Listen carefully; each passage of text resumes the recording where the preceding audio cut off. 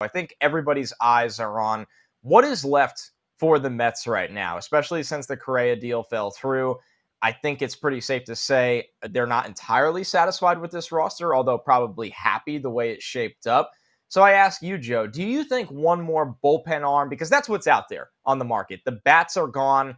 The last show we did, it was Tommy Pham that's been added to this bench, and he will have some kind of significant role in the outfield. I'm not saying he's going to start every day. I'm not saying he's going to start 70% of the time, but he will play for the Mets. And now it just feels like really, rounding out the margins, trying to get maybe one more guy that you can trust in the sixth or seventh inning, protect yourself from injury. So where are you at on that right now, Joe, especially between a high-end option in Chafin, who we've liked for a long time, and of course a guy like Britton that's viewed as more of a bounce-back candidate this year?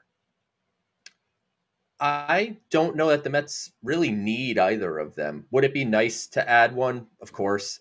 I think Andrew Chafin is probably still out there because he's still looking for a multi-year deal. And I'd be surprised, I think, a little bit if the Mets wanted to go multi-year on a reliever that, let's be honest, would probably fall, fourth, fifth on the pecking order. That doesn't feel like the best allocation of the resources. But a guy like Zach Britton, if you're looking for a 1 year, low value, incentive based deal that's looking at a bounce back from a prior closer, I think that could make some sense. But I also think the Mets are content, and we talked about this a little bit last week. I think they're content having competition for those last two spots or three spots in the bullpen. They have a lot of arms with some talent. But I do think, Billy Epler said it as well last week, that they're still talking to the agents for bullpen guys. And, we'll see if they come through with one. But I think they're honestly probably fine with their team.